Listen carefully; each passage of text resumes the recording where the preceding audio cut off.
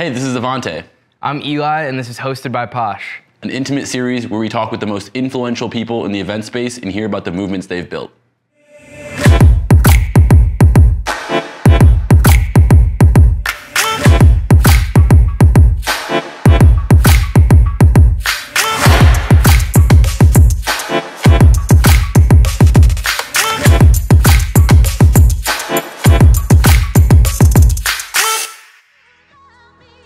Today we're sitting down with the organizers of We Belong Here. Centered around sophisticated, music-driven experiences in unique settings around the world, We Belong Here is one of the fastest growing event planning groups in the US. Their productions range from a Halloween celebration at the former New York Stock Exchange to a 6,000 person festival on Miami's Virginia Key Beach.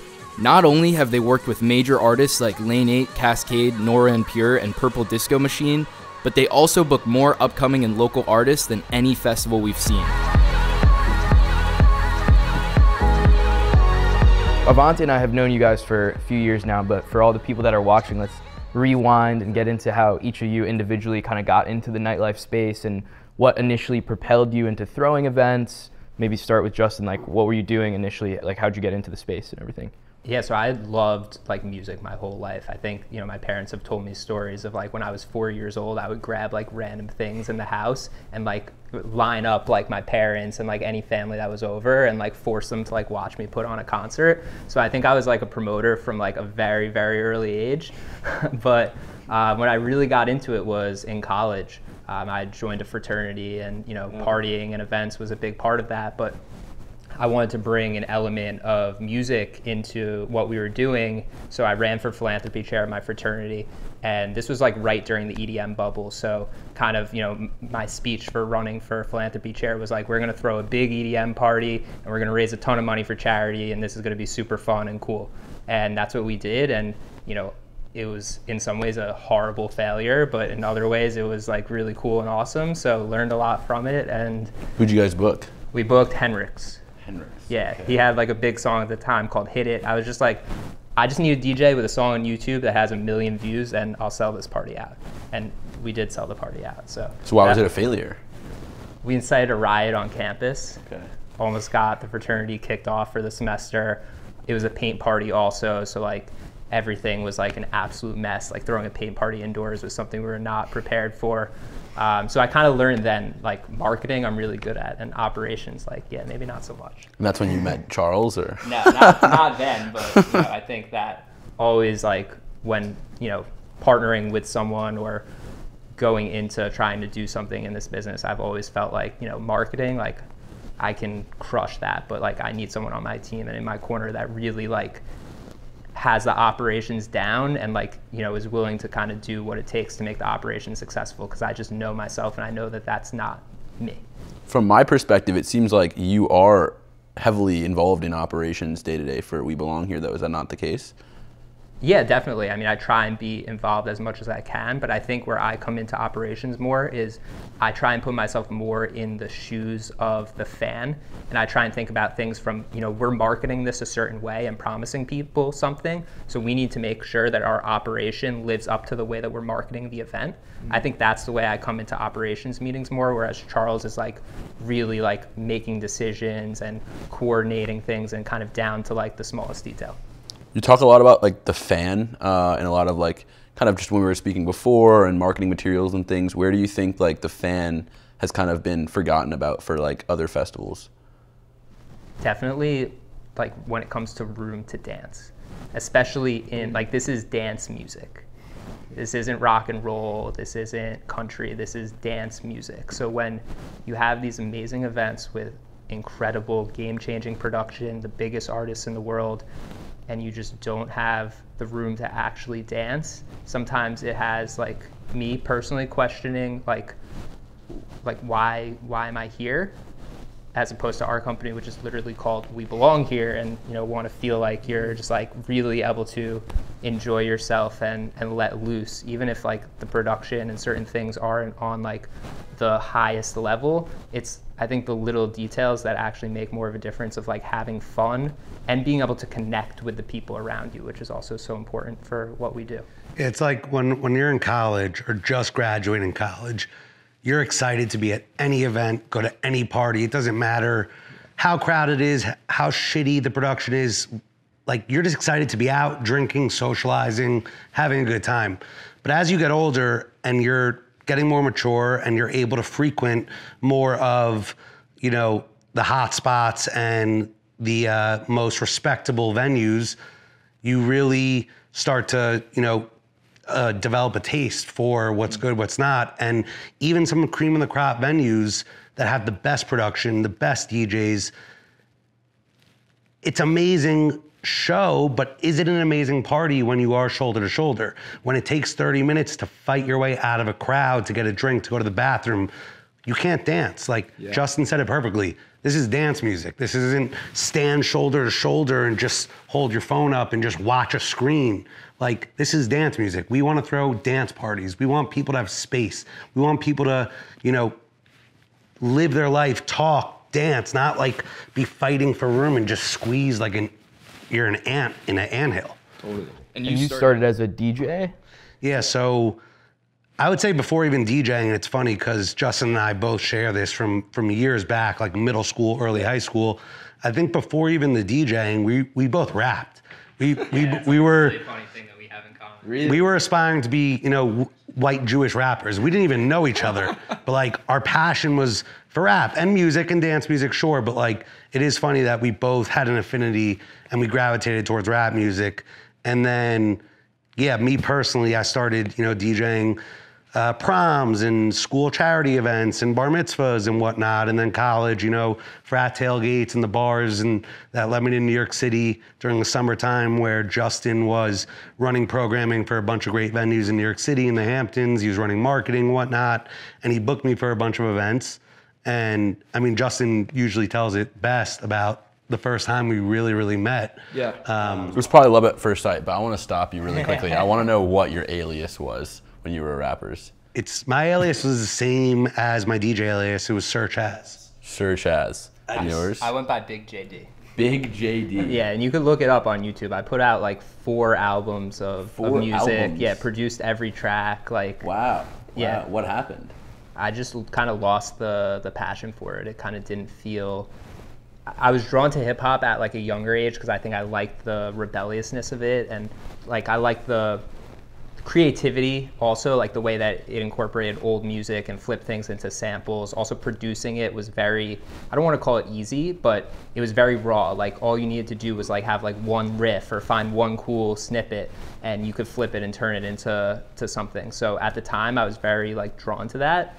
But I think as I got older, like the experiences that I had at dance music concerts versus the experiences that I had at hip hop shows, I just had such a better time experiencing dance music that led my taste to change, so much so that now I listen to probably like 90% dance music and maybe like 10% other music, including hip hop. Do you ever think like We Belong Here would have other genres outside of dance music?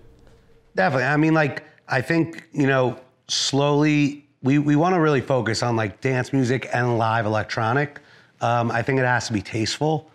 But at the end of the day, good music is good music and it's universal. But to Justin's point, I completely agree with like when we were old enough to start actually going to events, going to concerts, it's like these hip hop artists, you could just tell that 90%, I won't say all of them, some of them definitely do, but 90% just, they don't care about the fan experience that much. They're very more like selfish, internal. They show up when they want. They'll show up 30 minutes late. They'll do 4 or 5 songs and call it. Like with dance music and DJs, you know, they're DJing and curating a set that you know the quality is going to be great because it's like a recording of the music and it's not, you know, a lot of these hip hop artists super fucked up when they perform and they just don't value the fan experience in general as much as dance music artists and DJs. It feels like there's a lot of self-centered energy in hip hop, and granted there's a lot of amazing artists that don't project that and really have like deep introspective lyrics, but I think at this point, like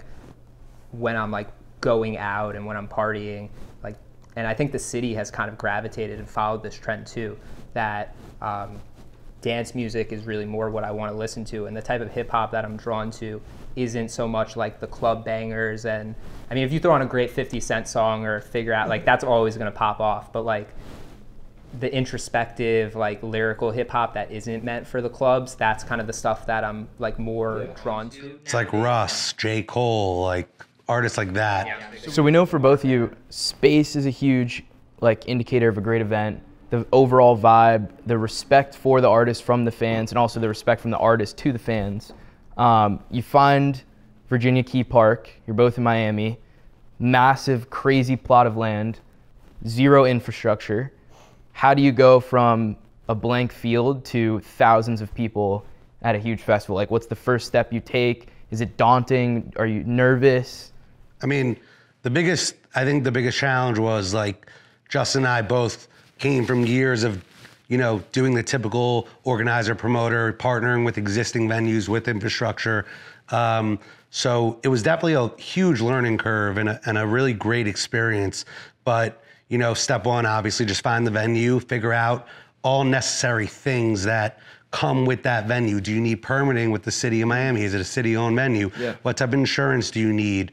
You know, what type of fencing do you need to bring in? What type of bathrooms and Wi-Fi and electricity and generators and heavy equipment to set up, you know, all the staging and whatnot. How do you learn that, by the way? Like, do you just figure it out as you go? Yeah, there's really no manual. It's just experience. It's just, you know, talking with the venue. We got a lot of help and guidance from the special events coordinator at the venue, saying, you know, here's a list of everything that you need to do to comply with the city. Here's a list of everything you need to do to comply with the police department. Here's a list of everything you need to do to really just like cover your ground of the basics of making sure you can throw a safe, successful event. And it's just experience, you know, like you just have to throw yourself in it. It's definitely a lot of things that came up last second that we weren't necessarily prepared for in year one, that year two, you know, this couple weeks ago that we were ahead of the game on. But to answer your question, it's really just experience. Wow. What made you pick Virginia Key Beach? Simple, just it was added to the National Registry of historic venues. It was one of the first beaches in Miami that was open to African Americans in the early 1900s as a place dedicated just for them. And just, it's so naturally beautiful. Like, there's such few venues that you have a prime waterfront where people can literally dance with their feet in the water while they're seeing a show and seeing a performer. It was awesome. Yeah. I had a great experience. There was you played on the beach, right? No, they put me at the kind of worst stage, but you know. It's a work in progress. It's a lost but I definitely wouldn't call that the worst stage. But yeah, essentially, my first year though, there was a picnic table in the water, and at high tide, it essentially the water came about 6 inches below the top of the picnic table, and I was just laying there listening to the beach stage and just thinking, this is an amazing festival. And you know, I think that was just, I don't know, it definitely kind of showed the fruits of your labor. So I don't know if you guys put that picnic table there or not. But I honestly didn't even know about that. If I had, I looked for it this year. It wasn't there, unfortunately. But, so to go back to the experience part, if for the 17-year-old kid that's watching right now, super passionate about music, loves space and dance music like you guys did, where do they get started if they want to also throw their own festival and they have a really niche idea that has a specific sound and vibe to it? Where do they go? I would say start small and work your way up. And I think something that we had to learn is that it doesn't make you less ambitious to start smaller and work your way up. And you know, there's times where I think we wish that we maybe took smaller steps to get where we were and didn't jump into it so head first. But at the same time, that's just, you know, that's not who we are, and you can't look back and you can't do things differently. You can only move forward. But you know, I think at that age and people who are young, it's better to do something at a smaller scale and to work your way up gradually and have the big idea and believe in the big idea and believe it's possible and go after it with everything you have, but don't just jump right into it. Learn, do things, and I think building a network, building trust, building a reputation, those things are so important. I think that the amount of smaller events that we did before starting We Belong Here is a big reason that we were able to pull off the types of things that we've done, whether it's, you know, selling out Cipriani in advance, 66 VIP tables, 1,300 people, or, you know, even getting 5,000 people to Virginia Key in our first year when we announced the festival in the middle of a pandemic resurgence with only 2 months to sell the event, or, you know, getting 12,000 people there total this year with another year to work on it. We're able to do that because we've, you know, built relationships along the way. It's really not about us at all. It's really about everyone that comes together to make it happen. And I think the way that we've treated people along the road before we started We Belong Here and leading up to it has, you know, people have given us the benefit of the doubt that when we say we're going to do something awesome, or when we say that, you know, we're going to do something amazing, but it's going to take a little bit of time or whatever that might be, people believe us because of all of the work that we put in before we got to this point. From like the, I guess, artist perspective, right? That's great advice for someone trying to throw events, but you guys are obviously tastemakers in the dance music space. You guys are deciding who gets airtime. So if there's someone who's an aspiring, you know, DJ and they wanted to get airtime at an awesome event like We Belong Here, a point of contention I think is that you guys would have an interesting opinion on is, should they go after the DJ and production side and the musical element first, or the promotion side and building an audience first? Because promoters care so much about ticket sales, but you also don't want someone up there who's not musically gifted. So what do you guys value more when you're booking, you know, for these kind of side stages? I think it's really, for us, about both, because right now we're at this stage of the game, one of our biggest focuses is on selling tickets. But we also do have, you know, long-term goals and aspirations ourselves. So music curation and building a reputation for only booking the best artists is so important. So I think our perspective on it kind of goes hand in hand with the way artists should view it. If you're able to bring 100, 200 people somewhere, but you're not providing value musically, that will get you through certain doors. But if your end goal is music, then the doors that gets you through might take you on the wrong type of path. And not everyone's end goal is music. Some people just want to live in the moment and be able to play for a really big crowd and have fun. Other people are just, you know, there's nothing wrong with being a great DJ and just being a DJ and not producing music. It's just different for what everyone wants. But I think for us, what we look for is people who have dedicated themselves to music and have shown just a little bit of a sign that their artist project is going to go somewhere. And we don't need to see a lot of it. It could be one track. It could be one really unique mix that they've put out there. It could be one party that they played that they just did something so creative and unique that we saw and went to. But there needs to be a little something that we can see and we could be like, okay, I can see this person going somewhere and going somewhere that us as a brand want to go in as well. And it's just passion too. Like, you know, if there's an act who's like, yeah, I'll book 1 or 2 10K tables and do this and do that, and they're not the worst DJ, but they're not the best, but like they're just kind of like bleh, cold-hearted. It's like we have to feel the passion that they love the music, that they're in it for the right reasons. Yeah. It's like they just want the clout only, and their music's not great. It's kind of like, nah. When people care about the music, when people care about community, when people like genuinely care about every person that shows up to their smaller shows, that's the type of stuff that leads to being able to sell tickets and being able to get people there. So it's kind of those types of things, like what community have you built as an artist? Because dance music especially is like about bringing people together, is a really big part of it. So if you make great music, but your music isn't capable of bringing people together, how great is your music? Yeah, it's a great point.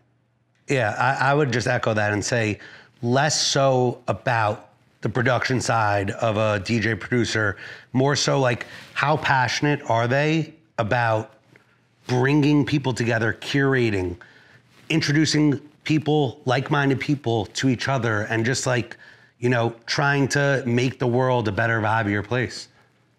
That's what we want to do. We want to make the world a better and a vibier place. And so a DJ that wants to make the world a better, vibier place, right, but doesn't necessarily know you guys personally, what is the best way for them to stand out and show someone like yourself or anyone they're trying to get booked by, hosting amazing experiences, you know, that little difference that they have or that community that they've built? Well, for We Belong Here, we started something called the Artist Spotlight program, where people can submit a mix and basically get on our radar and get on the team's radar. We'll listen to the mix, we'll play it while we're doing work or whatever it might be, and then, you know, if it catches our attention, we'll look up the artist, see what other stuff they're doing, what type of music they've put out, what events they've played.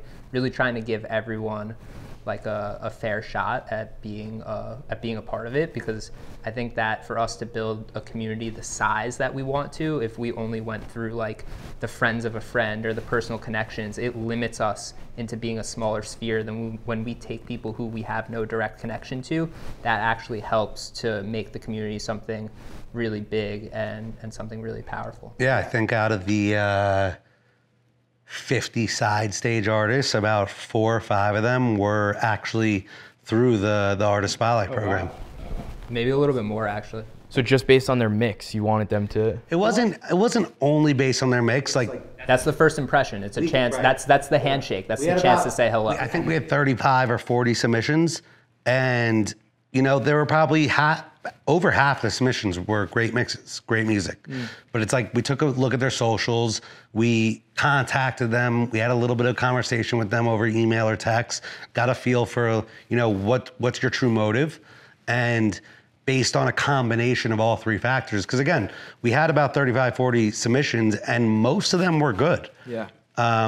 But it's like you can weed it out by just looking at their socials, seeing like, what are they posting about? Like, what's important to them? What do they want to present?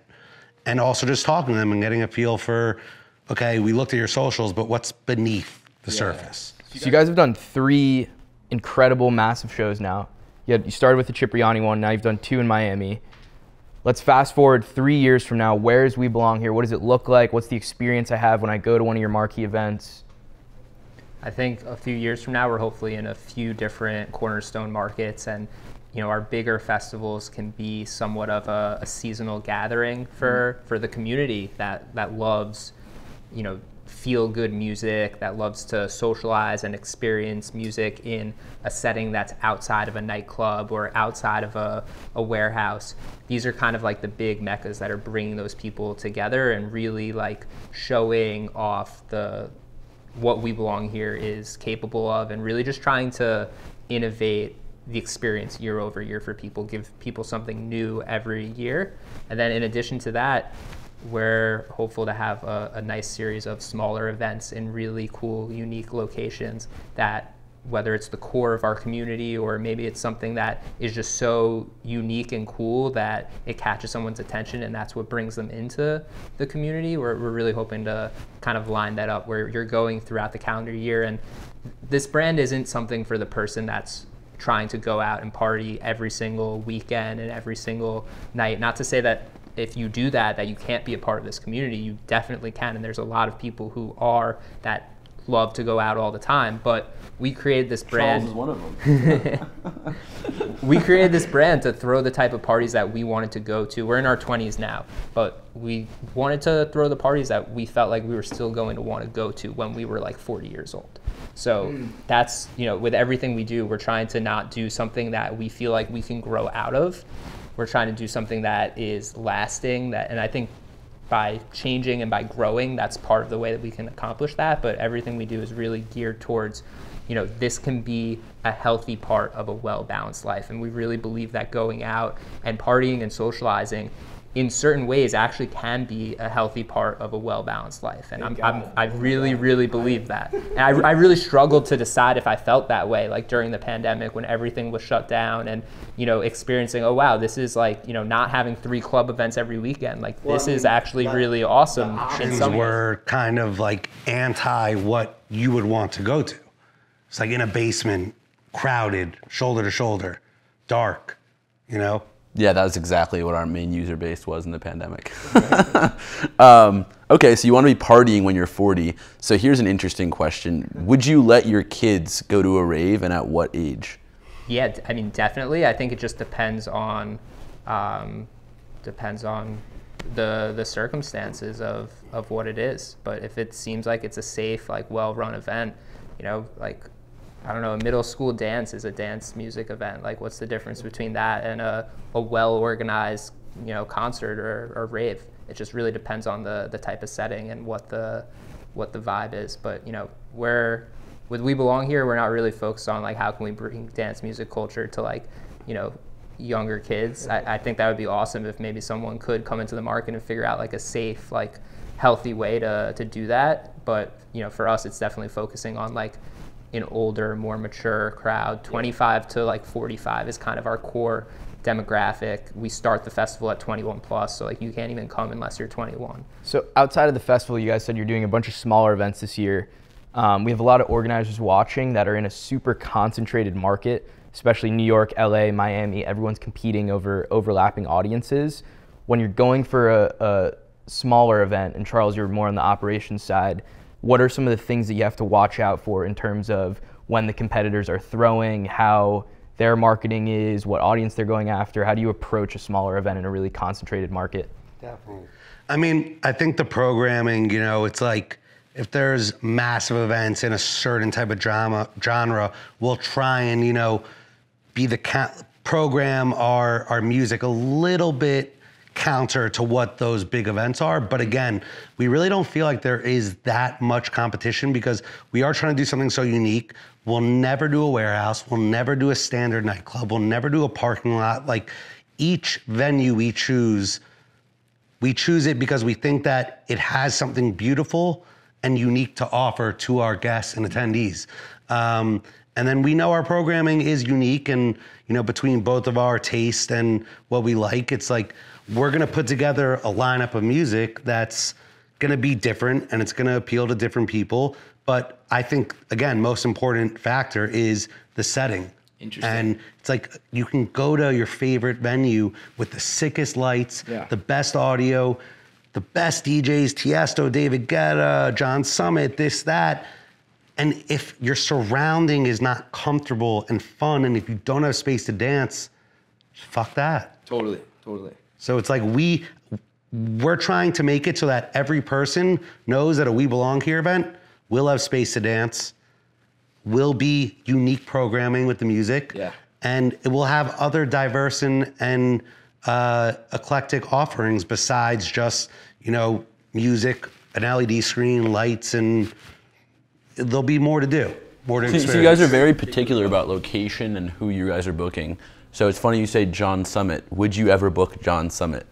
Yeah, we definitely would. You would book John Summit? Yeah, definitely. You don't think he's too bro house or anything like that? I think the new music that he's been putting out has been really great, as I'm a big fan of melodic house, and I've definitely seen how tech house has been like a movement that's swept New York City. I think the way that he's brought like deep vocals and great melodies into kind of like the tech house scene, I think is really innovative. I think the music that he puts out is very different than like the image and what he portrays. But I think that, you know, at the end of the day, even though there's a lot of like, you know, get fucked up every day, I definitely think that people are more drawn to him because of like the free spirit and like the positivity of what he's doing. So, you know, we're actually, funny enough, we're putting in an offer for him for something really cool we have today, literally. So we'll see, you know, maybe he'll accept me. Smaller scale, not a festival, but I'll be screaming where you are until my lungs break. But to go off of that question, it's like something that has definitely bugged me, and I know it's bugged Justin as well. It's like we do our programming where we try and find the best of underground and mainstream electronic music, but something that really upsets both of us is, especially in the last couple of years with the tech house scene and the deep house scene, there's a lot of core fans that are very snobbish and very, like David Guetta's playing, like I won't go. Like, good music is good music, and these guys are pioneers, and it's like both of us are just very upset that there's so many people that are so close-minded to certain artists, and even artists that we love and have submitted offers to. It's like, oh, I can't play at this time because this artist is right before me. And we know that it would be a great party, a great flow musically. And these are like two artists that like in a DJ set, like I'll play their songs back to back. Like, and they're both like deep house artists, but there's like different sub-genres of deep house. Like tech and melodic and this, that. And some people just have such egos where it's like, oh, like I can't be next to that artist. I don't even know that it's the artist, honestly. It might be the management team or the agent. There's so many layers before it maybe even gets to the artist that there's people who are trying to direct careers in a certain direction. It might not even be the artist that's like even hearing that this is an option. So definitely don't want to like, throw shade at any. Definitely. My guess would be it probably has a lot more to do with the industry. Yeah. Really nice. So you guys are, you did this from the ground up. You didn't have any funding to begin with. Take us through, you have this massive festival. Like you said before, you have this list of production costs that the venue gave you. Where do you start in terms of fundraising? Well, we started the company during like the pandemic. So this was a time where there really wasn't a lot of entertainment going on, and people kind of felt that the entertainment industry was going to boom. So I think that played to our advantage, maybe more than we even realized at the time. Like I think if we could have gone back to that moment, that there was a very special moment when it comes to like fundraising and where the state of the world was at, that we wish we would have capitalized and taken more advantage of and kind of thought about like the next 5 years as opposed to in this moment. But we also very much felt like we were testing a new concept and that we wanted to prove ourselves. So we went out and we fundraised event by event as opposed to raising equity in the actual company. Partially, I think, and I regret this a little bit, but I think partially because we were scared that it wasn't going to work. And we sold out Cipriani and we made a great profit on it. So that was kind of like that moment where it was like, okay, like let's be aggressive with the things that we set out to do. But in hindsight, I think we should have had more confidence in the brand and in the idea and just said, you know what, let's right now, while the world is shut down, let's raise a few million for the company and let's, go out and plan the next 5 years and just absolutely, build out this vision without any constraint, even if it meant giving up a really large part of the company at the beginning. I think if we would have found the right partners and the right people who believed in the vision at that time, that would have been like a really great thing to do. But instead we went out and we raised money event by event, and we've done that up until this point. So let's dig into that. You're raising money specifically for an individual event. Is it like a startup where you have a pitch deck for the event, or what are the materials that you have to come up with? Are there investors out there that are specifically event investors, or did you approach tech and finance investors that were interested in events on the side? How does it work?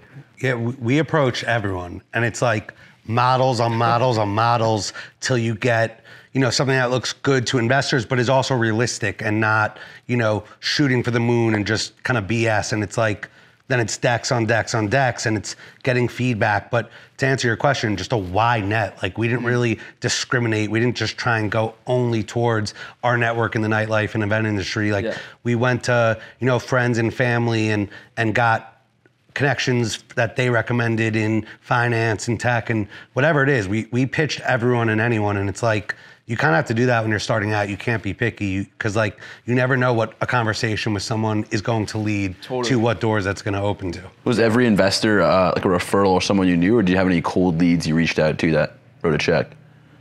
I think for the most part, it has some way come through our network. And I think that goes back to touching upon like the amount of events and things that we were part of before starting We Belong Here, that I think that's kind of what gave us the credibility where, friends of a friend or a connection through this person had heard good things about us because we had clientele and we had people that we cared about and took care of for many years with many different kinds of events before we started this. So, if someone felt inclined to spend a certain amount of money a year on tables at different events that we were throwing, and also like, these weren't events that Charles and I were throwing together necessarily. Like there were some things where our paths crossed, but a lot of this is like separate. Like Charles was doing his thing.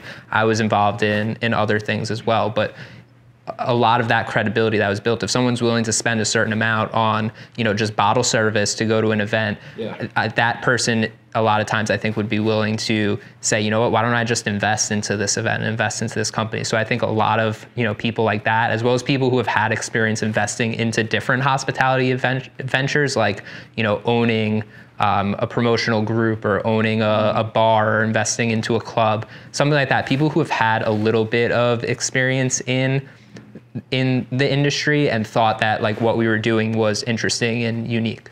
And so we have experience with like startup investing, or I guess startup fundraising, right? Where someone's putting in a check for equity in our company, and we really have no financial risk other than a reputation that's on the line if the business goes under. I know it's a little bit different for you guys, right? You weren't raising for equity. So what were these deals structured like? What would someone get in return for writing you guys a check? I mean, sometimes it was just for equity in a specific event, and sometimes like a profit stake in the event, and then other times we've needed to, do loans tied to receivables. We've needed to do kind of like really anything possible to get the amount of capital to make the event happen. Has kind of been, as we've ventured more down the path of doing festivals, which is very capital intensive. And a little bit more capital intensive than I think we've realized when we first set out to say, like, we're gonna, throw an intimate music festival. We were more focused on, well, Ultra's 50,000 people. We're gonna do something for 5,000 people. This must be, pretty small and inexpensive. But that definitely wasn't the What kind of collateral were you guys putting up? Like, what does an event brand have as collateral? I mean, ticket sales. Some deals, Justin and I personally guaranteed them. It's how much we believed in it. It's how much we, wanted it to happen, because we know that after the fact, there's going to be people that see what we're trying to do and the vision that we're trying to make come to life. And, that is the case. And now we are at the stage where after 3 pretty big events, we're ready to go out and raise for equity in our company. And we've also, when we were doing like event by event financing, we also would take as individuals the same deal that we were going out and pitching to investors. So I think that inspired a lot of confidence in people, because, it's like, this isn't just Charles and I started an LLC and here's the event, we're raising money for it. It's like, I've invested pretty much every single dollar I have to my name into this company, and Charles has invested probably more than I have into this company. Mm-hmm. And we've done that in the same way that we've gone out and pitched people to invest in this. So we might not have like the collateral to literally say like your investment is collateralized by this or that, but it's collateralized by the fact that we're in this with you as individuals, and win or lose, we're gonna win and we're gonna lose together. And that's, the most we have is kind of just that mentality and giving it everything we have. Respect. That's awesome. Yeah, and just, one note to, that I wish I could have told myself 3-4 years ago to anyone trying to fundraise or make something come to life financially is, it's very easy to network and add 20 people to your contacts every week, or make an effort to just meet someone and add them to your contacts. But it's a whole different ballgame to then actually make an effort to maintain that relationship. And even more so to try and like add value to them, make intros for them with whatever they have going on with businesses or whatnot, or just someone that you think they should be introduced to because it could add value to them in any way. It's like just being a good person and genuinely caring about the contacts that you meet will come full circle. And I think, that's something Justin and I try to do, and we're trying to be better every day, is like not just networking and adding X amount of people to your contacts every week, but actually like every month checking back in with them saying, hey, how's it going? Oh, cool, really? Like, there's this person you should meet that would, I think, there could be synergy between you two. And like, just doing that with more people will come around and have an ROI. Well said, yeah. I know Avante and I have had similar experiences. When you really befriend the investors that are backing you, the possibilities are just endless compared to just trying to get a check from someone.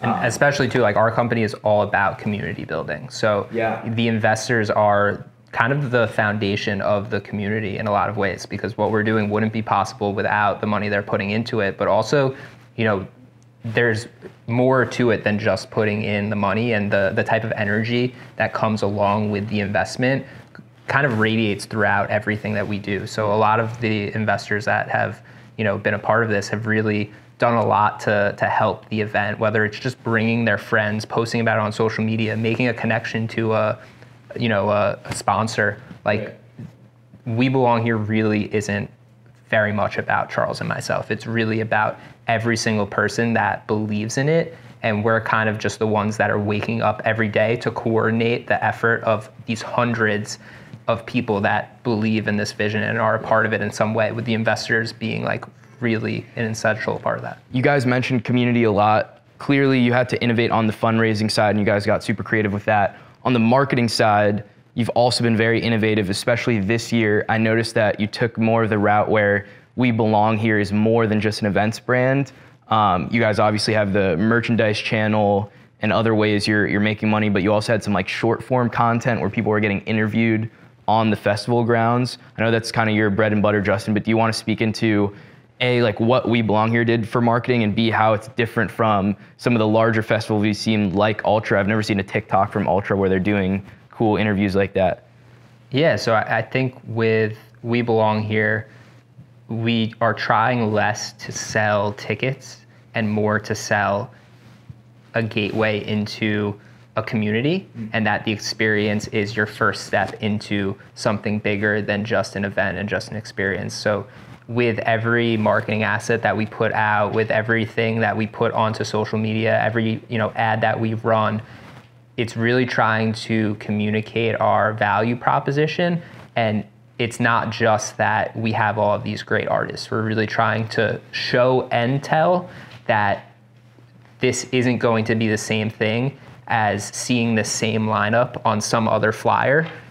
Going to see these artists at a We Belong Here experience is going to be very different, and not only the performance from the artist is going to be different, but it's going to be an opportunity to meet new people and make friends with people who have similar tastes in music, which is something that I feel less and less as I've gotten older is something that I can do when I go to a music festival or when I go to like a big concert or a club event.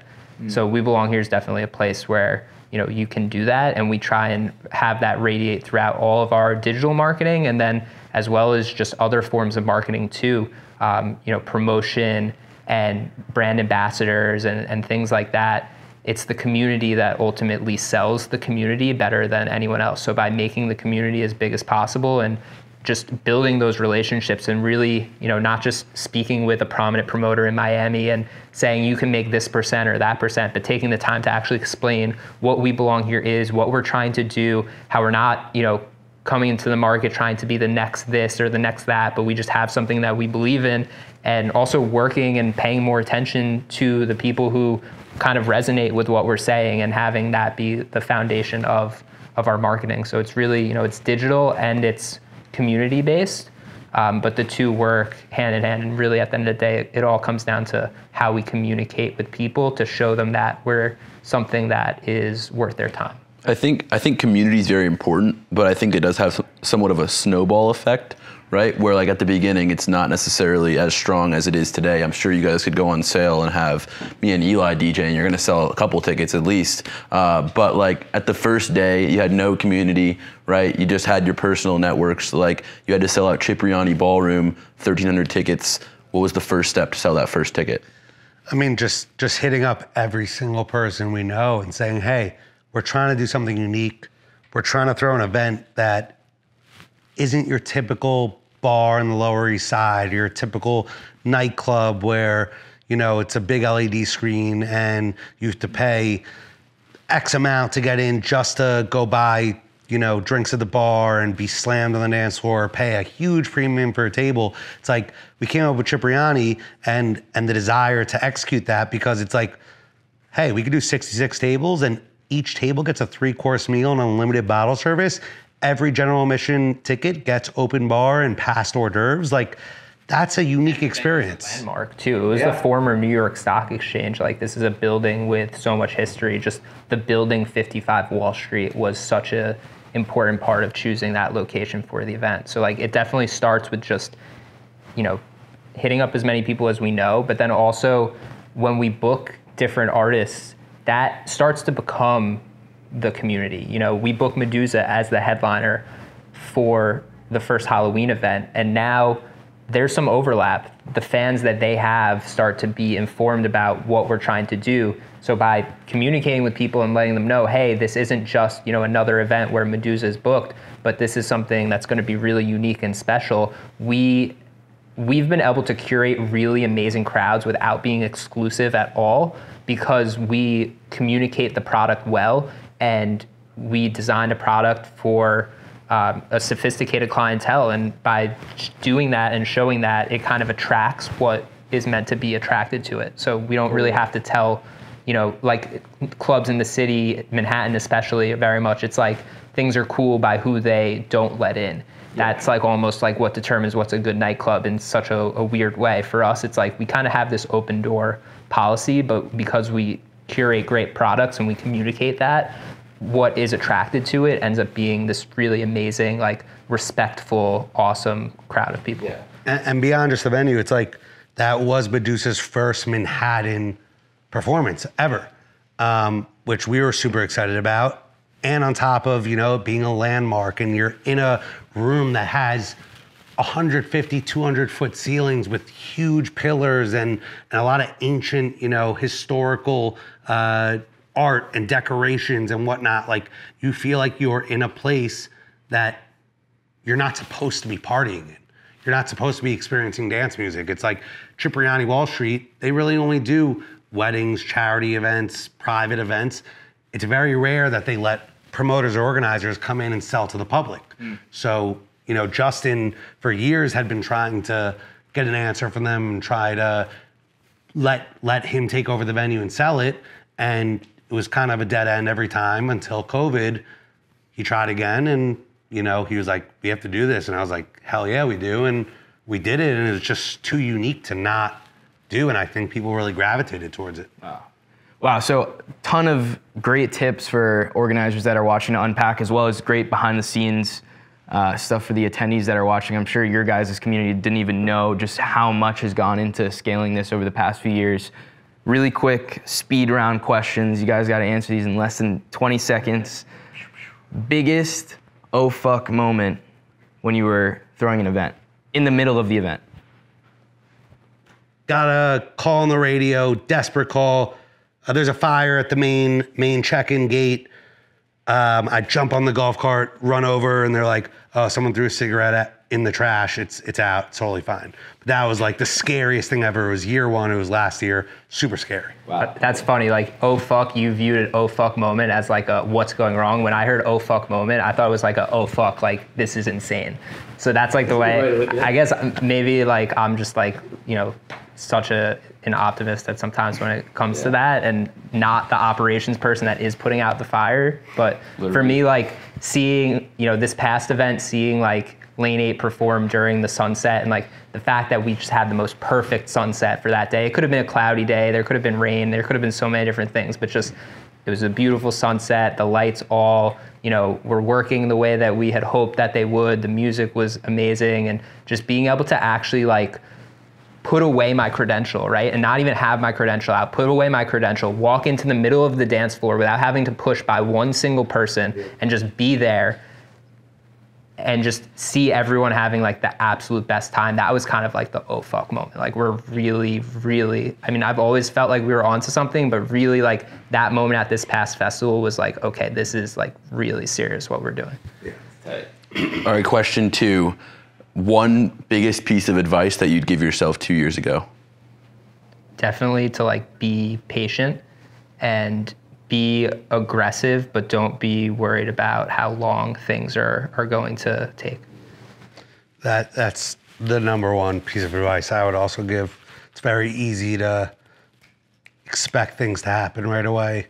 Just gotta be patient, realize it's a long-term game, and you're gonna have failures. Like, you're gonna have successes, but they're not gonna be successes on all fronts that you need them to be. Like, you might have a success in executing the event and throwing an amazing experience.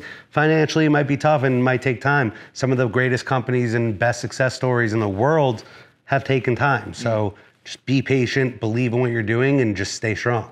I think another thing too, I've struggled to realize, and I've kind of, after a few years of doing like these really more difficult events, is that you only can give 100%, and you might be able to trick yourself into thinking that you can give 110%, but I've now learned the hard way that guaranteed, if you give 110% on something, there's gonna come a time where you're only capable of giving 90, and it will end up balancing itself out. So being patient in that sense too, and just giving 100% every single day, not more, not less, I think is such an important key. Favorite artist that you guys wanna see perform besides Big JD? For me, and this is kind of crazy, an Avicii hologram extended set. They did the Tupac hologram. He's been, Avicii 1, 2, 3 has been a password of mine for multiple different accounts. Still is, so don't try and hack my shit. We're literally gonna get hacked. Avicii 123. There's some caps and special characters, so still be tough for you to figure it out. But Avicii hologram. There's like 20 variations. I'm gonna go try it. But What's your artist?